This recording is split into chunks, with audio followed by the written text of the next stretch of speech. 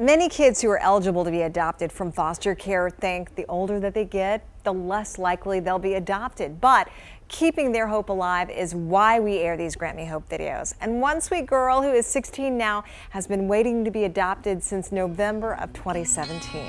Here's Isabella. Hi, I'm Isabella. I am 16 years old and I'm in 10th grade. Well, my personality is I'm really bubbly. I'm always happy and funny. I love sports. I love playing volleyball. I love watching basketball. I love watching football, and I like watching cheer. My favorite subject in school is gym class, and my least favorite is math. I'm kind of bad at math. I want to be in the Marines, like my aunt. I want to serve our country. Well, my goals, I would say be successful in life, not just to get money, but be successful, have a family, be good at a job.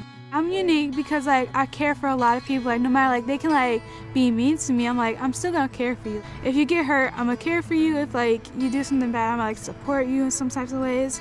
So I'm looking forward to having a mom and a dad. I love little kids, and I don't care if anything, as long as I have a home, a caring family that helps me and feeds me and takes me to school, that's all good.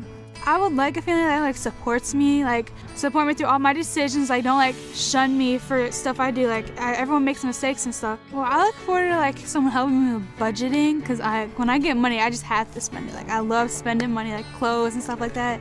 So I'm always wanting to buy clothes. I want a pet dog. I love dogs. All my childhood, I always had a dog. My first dog was a poodle. She didn't really like me, but I still love her. Her name was Emma. I think it's important for teens to be adopted because some people I'm not trying to say all foster homes, some people don't want teenagers, they want young ones, because teenagers can be a hassle sometimes. But I'm just saying if you're out there, you could adopt some teenagers or take them as your home just to help them and stuff.